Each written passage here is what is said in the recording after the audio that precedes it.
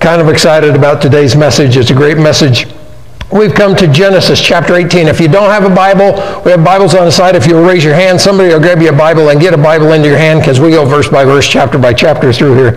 It says in chapter 18 of Genesis, it says, "Then the Lord appeared to Abraham by the terebinth trees of Mamre as he was sitting in the tent, in the door of his tent, in the heat of the day." It's siesta time. You know, it's hot in the Middle East, and they look for that shaded place, that cool place, to just kick back for a few hours and let the heat pass, and all of that stuff. And this is an appearing of God to Abraham. So this is the Lord Jesus Christ before his incarnation appearing to Abraham, because that's the only way God appears in human flesh, is through Jesus Christ. He's by the terebinth trees of Mamre. This is apparently his favorite place in the whole land to live. It's a desert. And he's going to buy a cave there, Cave of Machpelah. He's going to bury his wives there. He's going to bury himself there. His sons are going to be buried. It becomes an important place. But it's hot. Nobody travels during this hot time, right? Everybody's checking out in some trees or hiding somewhere. And it says, "So he lifted his eyes and looked, and behold, 3 men were standing by him. And when he saw them, he ran from the tent door to meet and bowed himself down to the ground." He looks up. I don't know if he's been sleeping, napping. I don't know. He's just sitting there trying to get a little breeze, trying to get a little coolness. And in the Hebrew, it has this suddenness to it. Suddenly, 3 guys are right there. Now, he's in the desert. You can see for miles in the desert, every direction. These guys didn't just sneak up, It's like they just appeared there. He's 99 years old. And he sees these 3 guys, and he leaps up, and he runs to them. Does that sound like you? Oh yeah, I'm all about that, And he bows himself before them. Now understand this. He is what would be considered a wealthy sheik. He's very wealthy. He's aged, He runs. He bows. How do we rise to meet the Lord every day? Is it like that? Your alarm goes off and you're up, Woohoo! Here we go. I can't wait to get on my knees and worship the Lord. I can't wait to, read my Bible. I can't. You rise up like that? Because me, it's like the alarm. Oh no. Snooze some more. Where's the supersized snooze on your phone? Where is that? Are we excited to meet him? To meet with him? Boy, it's a great question. So verse 3, and he says, "My Lord," interesting, master, king, however you want to look at that. "If I have now found favor in your sight, do not pass by your servant, but please let a little water be brought and wash your feet and rest yourselves under the tree. And I will bring a morsel of bread that you may refresh your hearts. After that you may pass by, inasmuch as you have come to your servant." And they said, "Do as you have said." He looks up, he sees these 3 guys, and hospitality immediately comes into his heart. Now, if you've ever been in the Middle East, hospitality is everything back there. And he goes, "Man, won't you guys just stick around for a while, hang out for a while? Let me get you some water to wash off your feet." If they just appeared, they don't need to wash their feet off, Interesting. Let me get you a seat under these trees so you're out of the sun. Let me bring you some bread. And what that means is to bring you a meal. Let me serve you. Let me take care of you. Allow me to refresh your hearts. And they say, "Well, okay, let's do that." Man, I have so many questions here. Does he know who they are? We know the Lord has appeared to him before. Has he always appeared in the same form? Does he recognize him? Does he know him? Is there that kind of intimacy? I don't know, but he knows something's up. Abraham is being prodigal in his treating of these men. Prodigal means lavish. Prodigal means, generous. And he's going to be prodigal. Because why? Because the Lord has already been prodigal to him. We love him because he first loved us. Right? So verse 6. And Abraham hurried. Notice that. Here's this old guy just running around the camp, you know.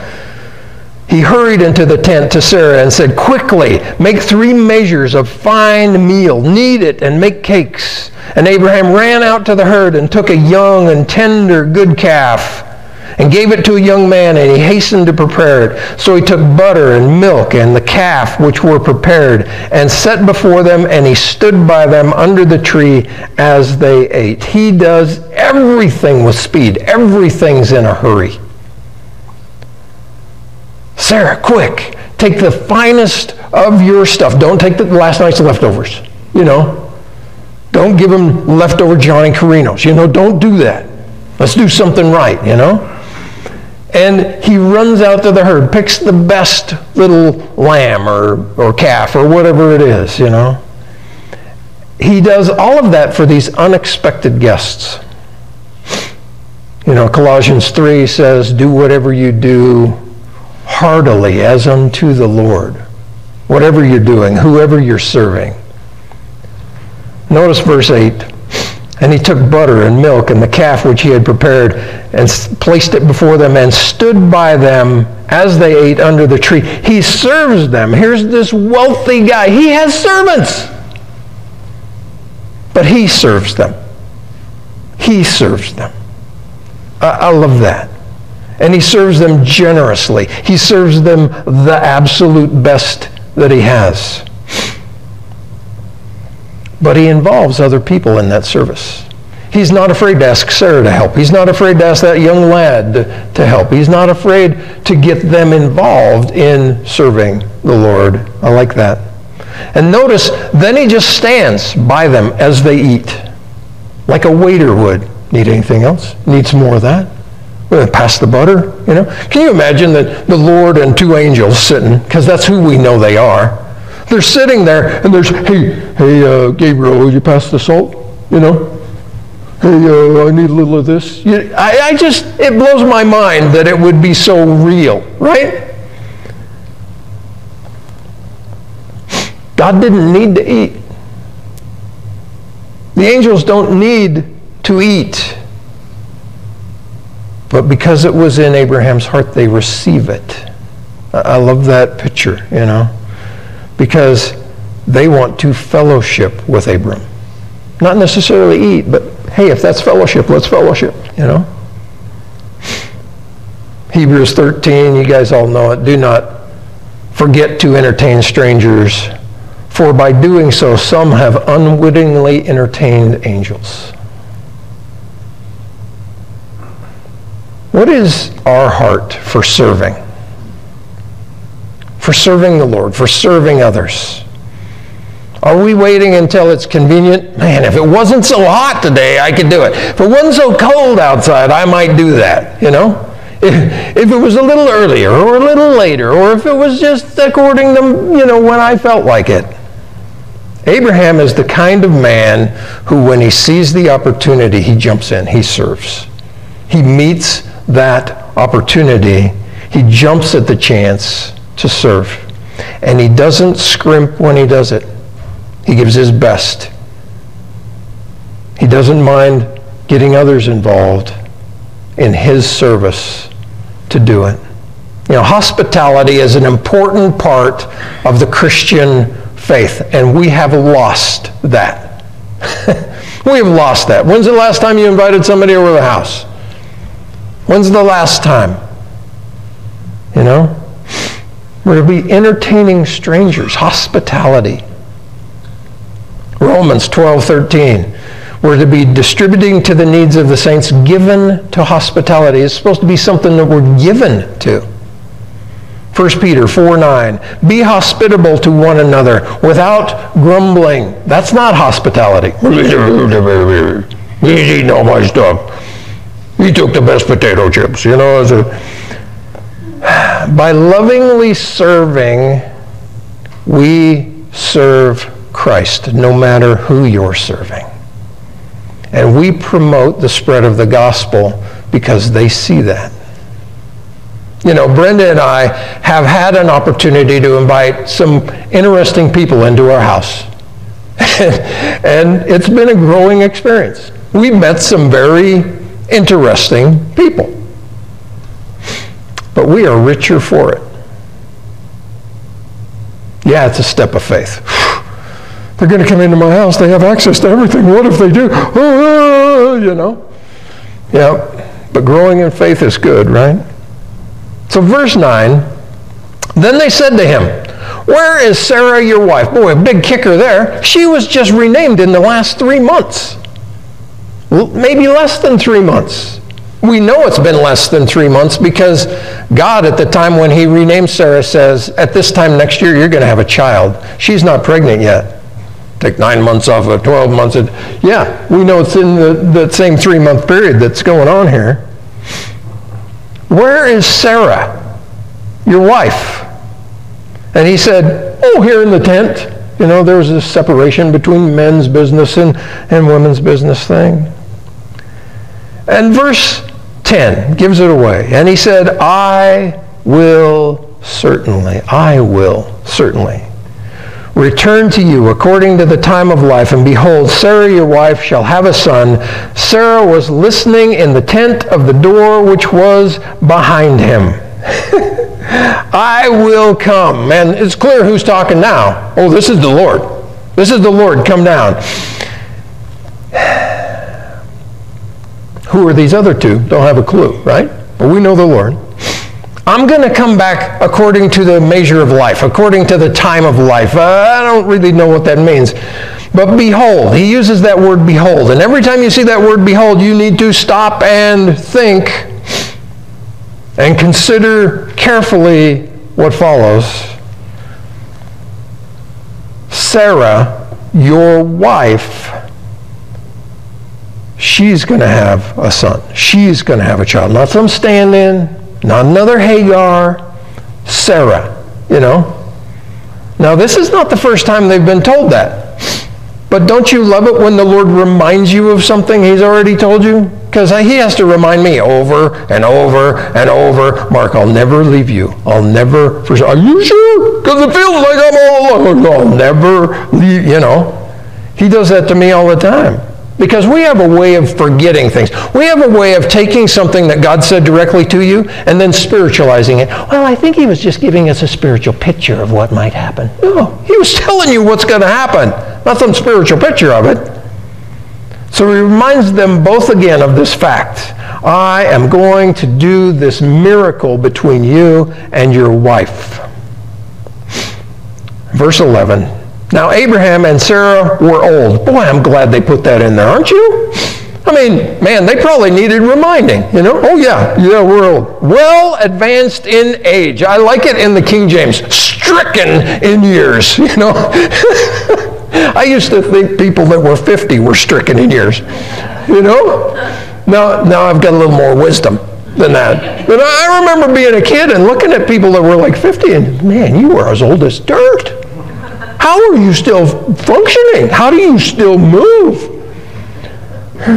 Not very easily, as I can tell you now. Well past the age of childbearing. Did you get that? She's gone through the change. She's gone through menopause. She's not functioning that way any longer. That's a physical impossibility now. That's where he's taking them to. The physical impossibility of this.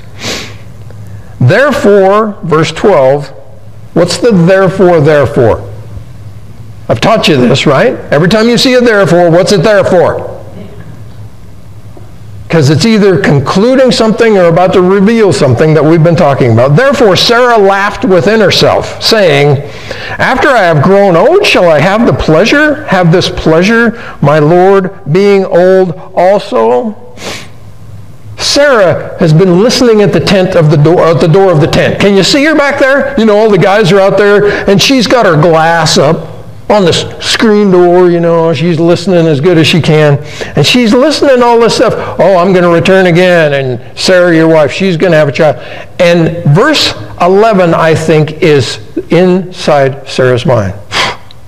How's that going to happen? I'm old. I've gone through the change. My husband's old. How is all this stuff going to happen? It's impossible. And she laughs. Notice this, not out loud. She laughs within herself. You ever do that? Oh, yeah. Oh, yeah. We're as old as the hills. There's not a chance in the world that that's ever going to happen.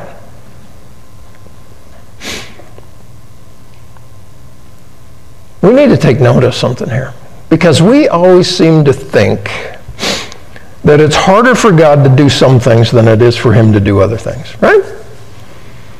I've got cancer, and so, you've got cancer, and it's, and we think that's this huge thing. And somebody else is over here, man, I got a migraine, I got a headache. And you're thinking, well, we better pray for this guy and forget that guy, because, Do you realize it takes no more faith to fix this one than that one? Do you realize that God is creator of the heavens and the earth? He is all powerful. And this one is just as simple as that one. But, we think, I got to really pray about this one. I got to bring in the big words. I got to spend, 30 minutes on my knees instead of 2 minutes on my knees.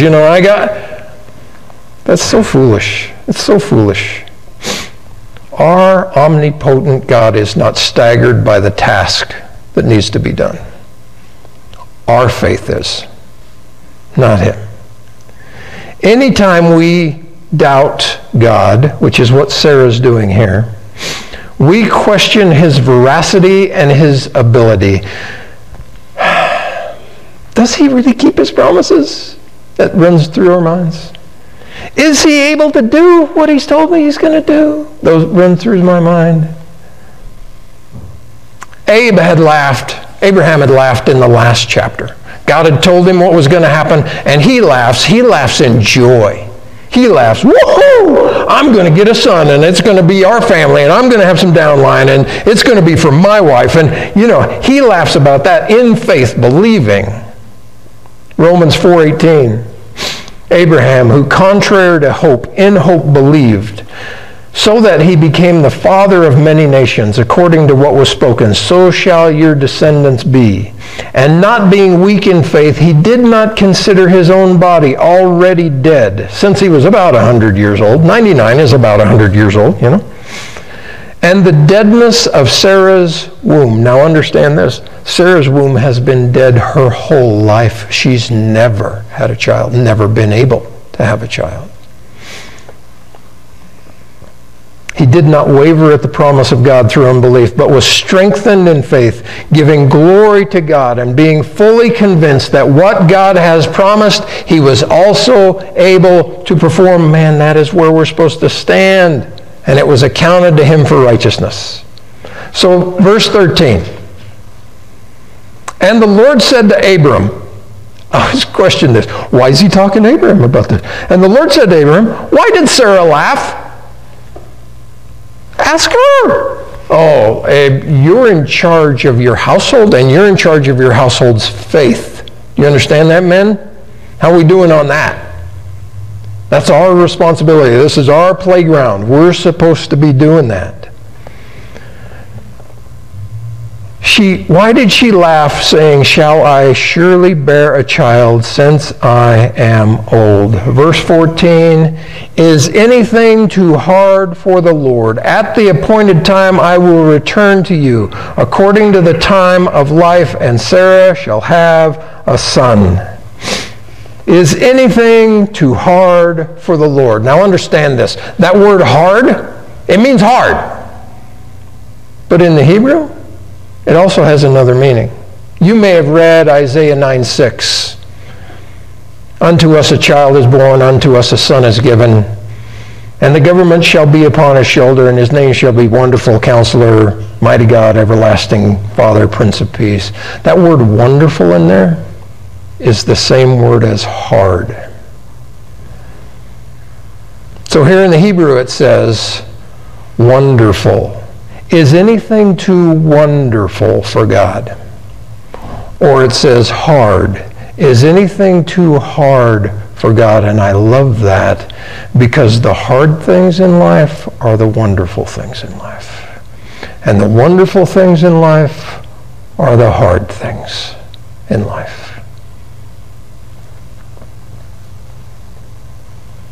When God makes you a promise, we can be sure that he has the power to fulfill it and he has the will to fulfill it, even if we become faithless in the midst of it like Sarah does here.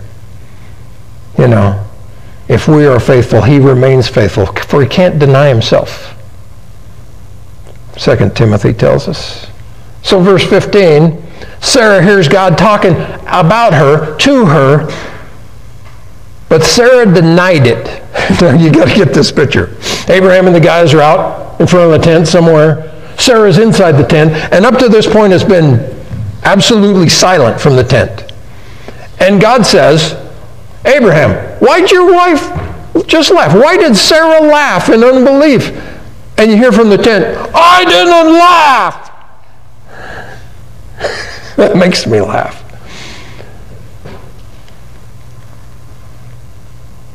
The working of God among us sinners just cracks me up. Here she is, trying to tell the Lord that she hadn't laughed. You didn't hear me laugh. I really didn't laugh. It was a little white laugh. You know, what was she trying to do there? God knows our thoughts. He even knows the intents of our hearts. You don't think he knew he laughed, you know. Now, what gets me about this is the Lord should have just drawn a line, right? If the Lord worked the way you and I work, okay, it's done. I'm done working with you two. I'm going to go find a couple that actually have faith, that actually want to walk with me, that actually want to believe that I can do what I'm going to do. He doesn't do that. He sticks right in there. Because God is long-suffering, merciful, gracious. He's kind. He reminds her, oh, Sarah, oh, you did laugh. Do you see that there? But oh, Sarah denied it, saying, I did not laugh, for she was afraid. And he said, God said back, no, but you did laugh. Here Sarah is in unbelief. She's lying to God, to his face. And he doesn't just smoke her. I'll get you a new wife, Abram, you know. He doesn't just give her a plague, you know. Suddenly you're a leper and it's over, you know. No, God is tender and loving and gracious and kind. She will repent of this unbelief. And God will visit them in a couple of months. And a child will be born to them, Ishmael or Isaac. Allowing them to do that through a natural, the two becoming one flesh act. Supernatural, because both their bodies are as good as dead. So in chapter 18, we see Abraham as a man who trusts God and serves him with everything that he has. Also coming to understand, I need to strengthen the faith of my household. This is a man of God's influence. He ends up being a blessing to the whole world. All nations will be blessed through this guy. But in contrast to that, next week we're going to look at Lot, who has no godly influence in his town, in his family, even in his wife. So verse 16. Then these men rose from there and looked towards Sodom. I wonder what that look was like. And Abraham went with them to send them on their way. That's what hospitality does, walks you back out, gets you on the road again. So the party breaks up. These guys are on assignment. They're headed somewhere. And they seem to be checking out Sodom and Gomorrah, that cities of the plain. And Abe walks with them. And the Lord said, Shall I hide from Abraham what I am doing? Since Abraham shall surely become a great and mighty nation, and all the nations of the earth shall be blessed in him. For I know him, I have known him, in order that he may command his children and his household after him, that they may keep the way of the Lord and do righteousness and justice, and that the Lord may bring to Abraham what he has spoken to him. These verses are not here so we can go, well, God's questioning himself, what he's doing there. No, it's to let us know what God is thinking when he involves Abraham in this discussion. We can see God's purpose, why he does what he does when we read these verses. For I have known him. And that is a tremendous statement. God knows Abraham intimately, completely. It's like he's saying, I've chosen him. He is my intimate friend. I love him. I'm going to involve him in my work and in my doing. And I've done that because he is going to teach his children right and wrong, good and evil. Do you love the Lord? Does he know you like this? What's our calling? What's the calling upon your life? First and foremost, it's your family, right? You got any downline, that's your first missionary journey. Making sure your kids know. Making sure your grandkids know. Making sure your wife is strong in the faith. Making sure your husband is strong in the faith. That's our place, you know. And then our household, everybody in the house, you know. We're to train up a child in the way he should go. We all know that. Deuteronomy 6 says, and these words which I command you today shall be in your heart. You shall teach them diligently to your children. You shall talk of them when you sit in your house, when you walk by the way, when you lie down, when you rise up, when you should bind them as signs on your hands and on the frontlets between your eyes, and you shall write them on the doorposts of your house and on the gates, wherever you are, whatever you're doing, whatever's going on, God should be involved in that.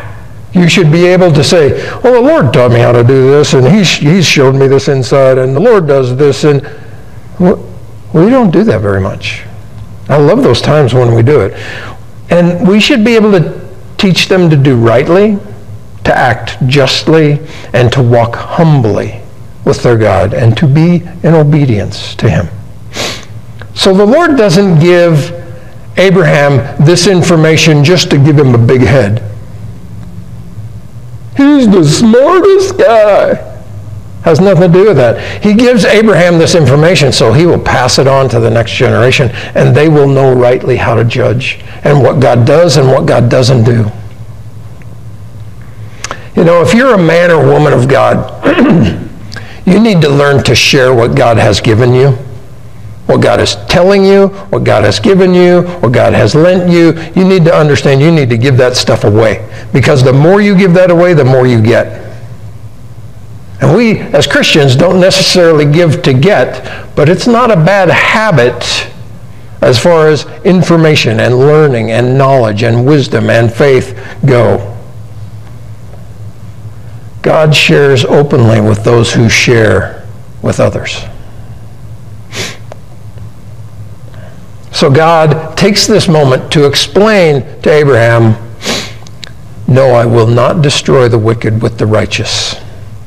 That's the whole point of the discussion that's coming up. So verse 20, and the Lord said, because the outcry against Sodom and Gomorrah is great, and their sin become very grave, I will go down now and see whether they have done altogether according to the outcry that is against it, that has come up to me, and if not, I will know.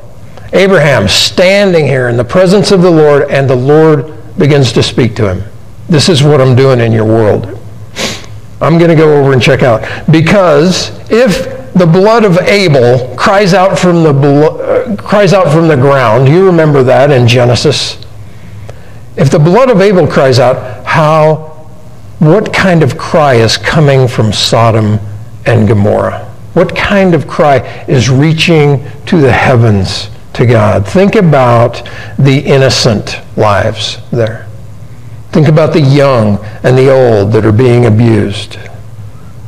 Think about the ones who just happenstance wandered into that city and were abused, as we're going to find out that these two angels are going to try to be abused. Imagine the godly who were praying for that city and for those people all those years. What kind of cry went up to God? Because their sin was great. Now think about that. We think about Sodom and Gomorrah as only having one kind of sin. Ooh, it was that sin, and we don't want to talk about it. Sodomy, sodomites, Sodom and Gomorrah, they get this reputation. But in order to get to that point, they went through many other sins. And that's something you need to figure out.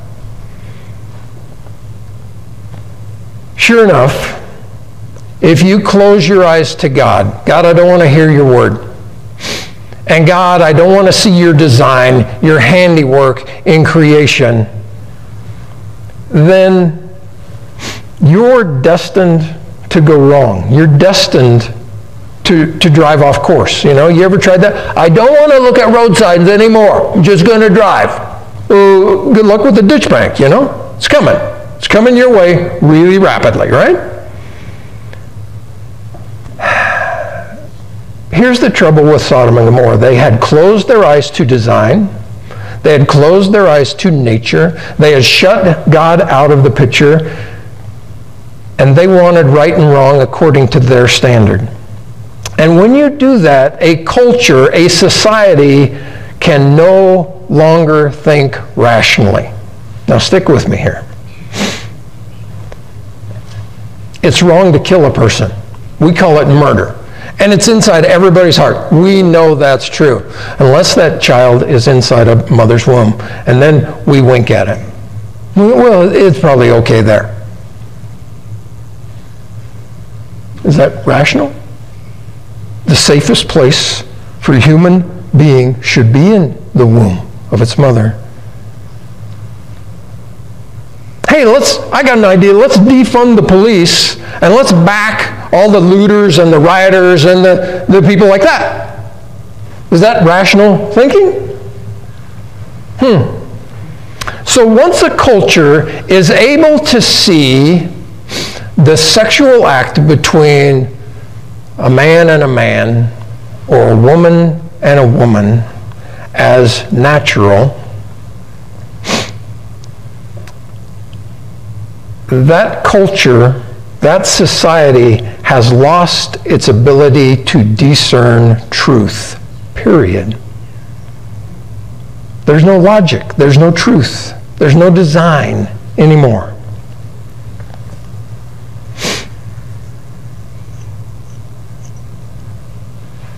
You ever seen these things? You realize they were designed, right? They're designed. They have a function. They fit together like this. And when they fit together like that, they form a union, right? But this doesn't fit together. Not made for each other. This, not made for each other. And we, heterosexuals, we can look at this and go, see, I knew that other was wrong, but this is right. And we get our high moral plane and we go, yep, this is the way it's designed to be, and so this is good. You know what the problem with that is? This has one function. Inside of marriage, to lock two people together as one. And that is the function of this. But we use it everywhere. Oh, it's the right thing to do, so we do it over here, and we do it over there, and we do it back there, and up here, and over there. And it's great. God created it this way, and He did, but He created it to hold together, not outside of the marriage union, inside of the marriage union.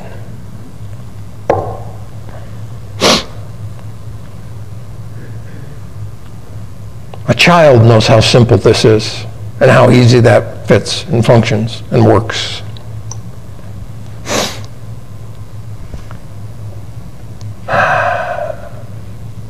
Do we have any right for our high moral plane? No. No, we don't.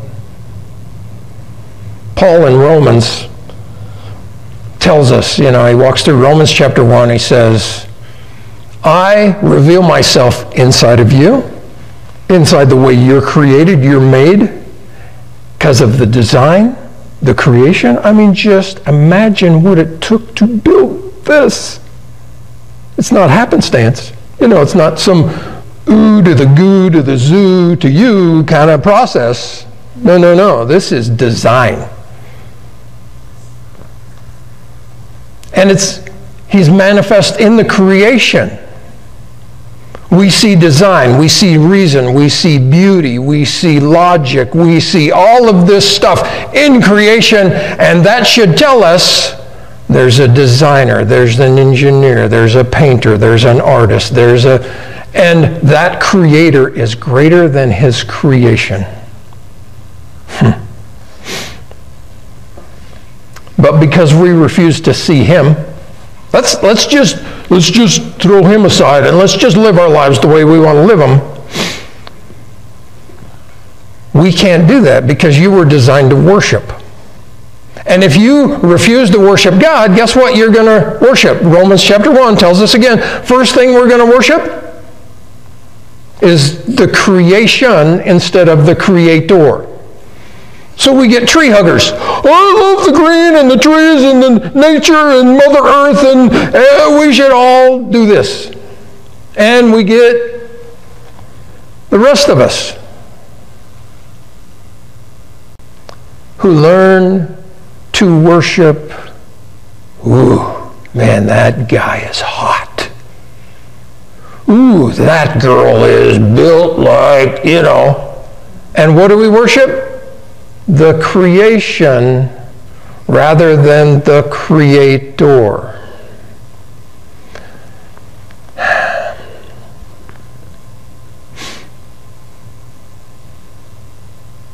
We lust after them. Begins to fill our hearts with desire. And then we do what we do outside of the bonds of marriage, and we are guilty, guilty, guilty. Just as guilty. Then we allow others who are twisted in different ways. It talks about iniquity in these verses, that iniquity, that inward twistedness that you came out of the factory with. And they begin to explore, other possibilities, men with men and women with women and, all of that stuff. And we have no moral standing to point at them and say that's wrong because we lost our moral standing over here when we thought this was right anywhere. It's not. And as you go through Romans chapter 1, it says God gave them over to uncleanness, yuckiness. He gave them over to vile passions. He gave them over to a debased mind. Think about that. A debased mind means a mind without a base, without a platform, without somewhere to stand. Has no moral rudder, right? So we begin to look at things and we call it, well, it's love. It's just love. It's cool. Don't you be judging people. They're just in love. As long as it's two consenting adults and, we go through all of that stuff. And then we get to that place where they go, well, I was born that way.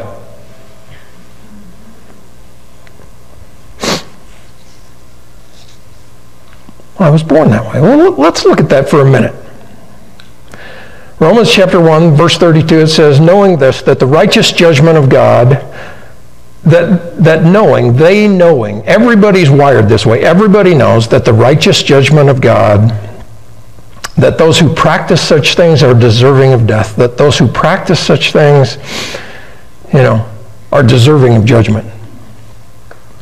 Not only do the same kind of things, but they approve those who practice them.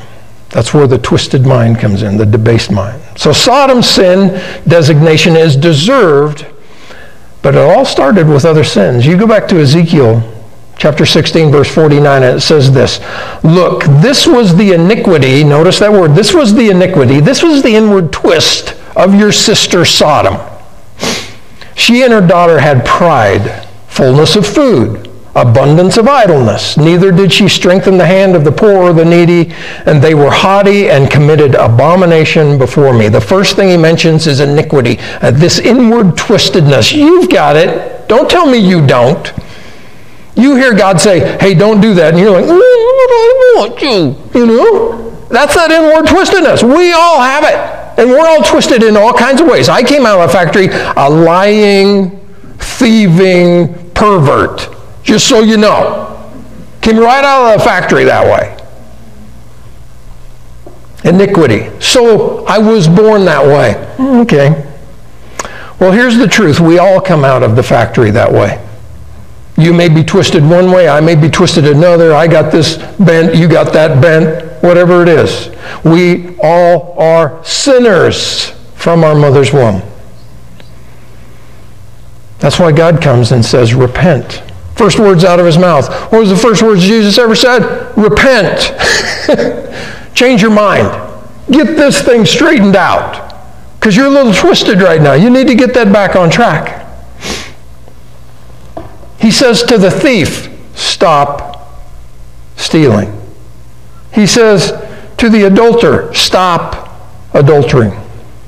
He says to the liar, stop lying. He says to the proud, stop being proud.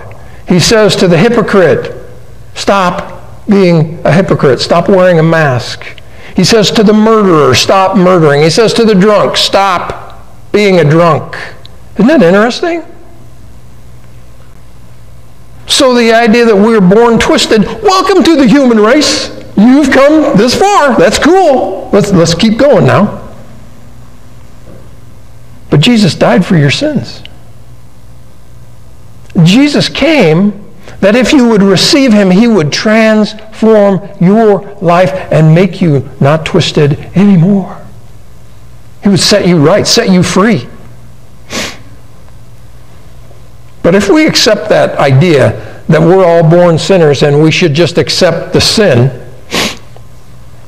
wouldn't we have to open all the prison doors and let everybody out? Because all they did was walk out some inward twistedness in them. Sorry, I can't do that.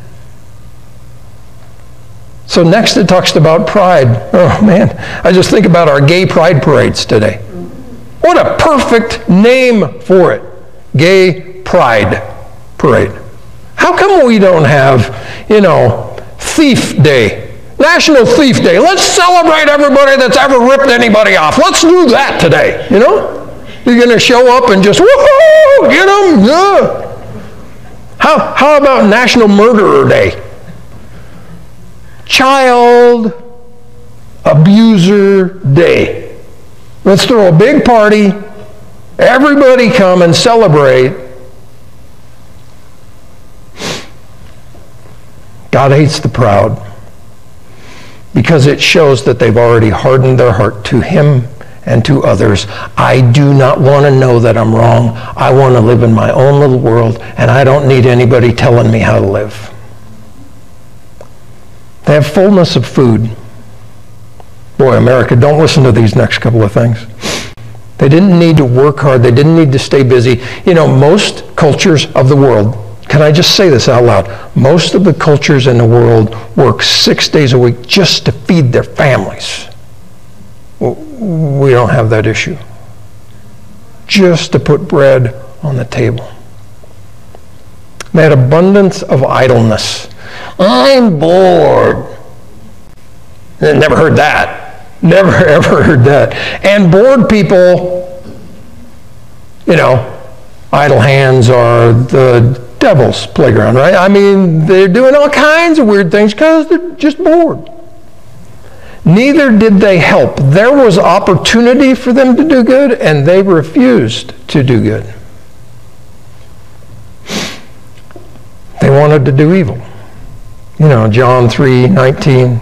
And this is the condemnation, that light has come into the world, but men love darkness rather than light, for their deeds were evil. The Lord here says their sin is very grave. Later he's going to call it an abomination, something that is much hated.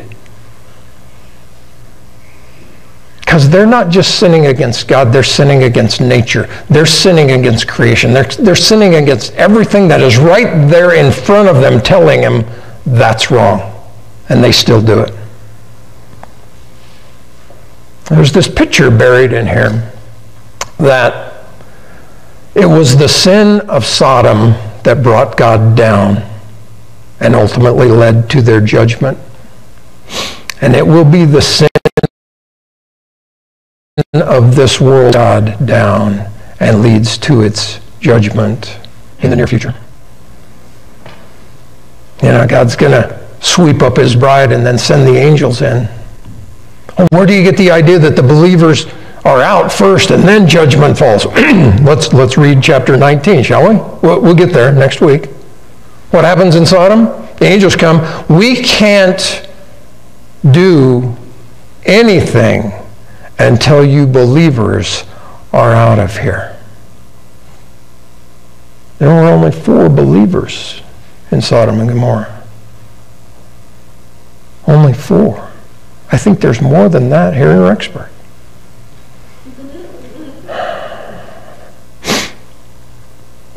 The Lord is not slack concerning his promises, as some count slackness, but is long-suffering towards us, not willing that any should perish, but all come to repentance.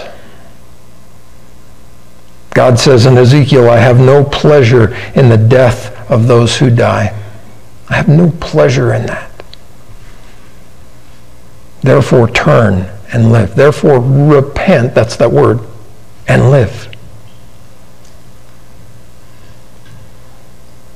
So before God brings judgment on Sodom, before God's going to bring judgment on America, before God's going to bring judgment on this Christ-rejecting world, he's going to come down and check it out. He's not going to take your word for it. See, Christ is a good carpenter, right? A good carpenter measures twice and cuts once. A good carpenter measures, makes sure it's right, and then cuts. And that's what God is going to do. He's going to measure us. How are you on the measuring line? How are you in this dimension? Are we self-righteous? Well, at least I do it the way it's designed. Still sin.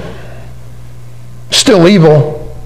It's still absolutely wrong. And by you doing it that way, you've allowed the other ones to come in and do it that way. What about in Europe? Europe, the great Europe that we all should model after, who's given up on the Lord, given up on churches, closed everything down. And now they lower the age of consent between an adult and a child to 12 years old, 13 years old. Is that right? Well, it's love. Does a 12-year-old know what love is? Did you at 12? How do we say no to that? Well, we already said it's okay to do there. It's okay for this. It's okay for this. It's okay for this. It's okay for this. What kind of ground are we standing on? We have no ground whatsoever. That's where we got to come back to this. This is the ground we can stand on. God is the one who wrote, this is right and this is wrong, and we must shuck off everything the world is telling us and come back to absolute truth and find our standing there. Because there and only there can you say right and wrong, but you can't do it in judgment. That's God's job. We do it in love. How do you do it in love? You look at them and you say, I see what you're mixed up in. You know, I used to be mixed up in all kinds of stuff. Let me tell you where I came from. Blah, blah, blah, blah, blah. But God took pity on me. And he sent his only begotten Son to die for my sins. And he died for your sins. And if you're willing today, he will receive you to himself, and he will wash you clean, white as snow. All of those sins will be cast away like they never, ever happened, justified, just as if I'd never sinned. That could be yours today if you'll open your heart. Not if you'll open your mind, not if you'll change your ways, if you'll open your heart to him. Oh, Father, how we need this lesson. Lord, it's not enough to stand in a self-righteous position and say, well, at least I've got design on my side. At least I've got this on my side. No, if we don't have God on our side, we have nothing on our side. Lord, would you give us the wisdom to know that we must cry out to you, that we must accept you and receive you. You're our only hope in this fallen world that just grows worse and worse and worse from generation to generation. And that just makes your salvation greater and greater and greater, more of a miracle when you pull people out of this darkness and into your marvelous light. Lord, I pray for any who are caught up in sin. It doesn't have to be sexual sin, but even if it's sexual sin, even if it's abomination, Lord, even if they've said no, no, no, no, no 1,000 times, but God, that you would draw them and speak to their hearts, awaken them, not only to your truth, but reveal yourself to them, to your love. You know, sin isn't bad because it's banned, because, you know, but sin is banned because it's bad, it's evil, it hurts, it destroys. Lord, let us get that into our minds. Lord, work among your people. And Lord, work out there in the world, among the lost sheep. Lord, draw them to yourself. In Jesus' name we pray. Amen.